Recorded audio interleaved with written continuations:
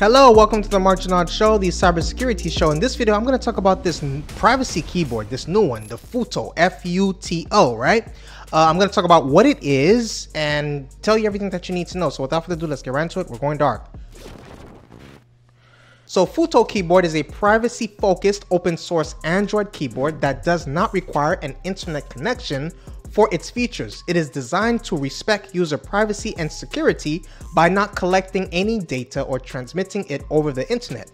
The keyboard includes features such as offline voice input, swipe to type functionality, smart autocorrect, and predictive text, right? It is currently in the alpha stage and available for download from various sources, including the Play Store, F-Droid, and Obtainium, right?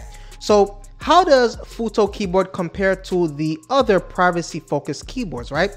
FUTO Keyboard is similar to other privacy-focused open source Android keyboards in that it does not require an internet connection for its features and aims to respect user privacy by not collecting or transmitting data, any data, right? However, FUTO Keyboard includes some unique features that set it apart.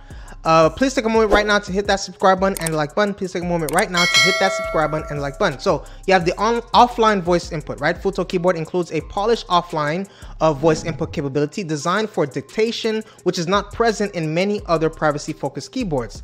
The voice input uses the FUTO voice input add-on and does not require an internet connection, transformer-based predictions, and autocorrect, right? FUTO Keyboards uses the llama.cpp library to power its transformer-based predictive text and autocorrect features, allowing for intelligent spelling suggestions and reduced typing mistakes while remaining fully offline. And then you have the swipe to type. FUTO Keyboard includes a smooth swipe to type functionality in alpha, allowing users to type faster by swiping between keys. Personalization options.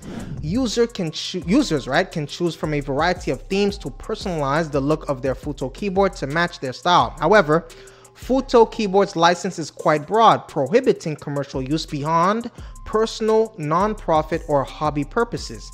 This may limit its adoption compared to keyboards with more permissive licenses, right? Overall, FUTO Keyboard stands out with its offline voice input, advanced prediction algorithms, and customization options while maintaining a strong focus on privacy.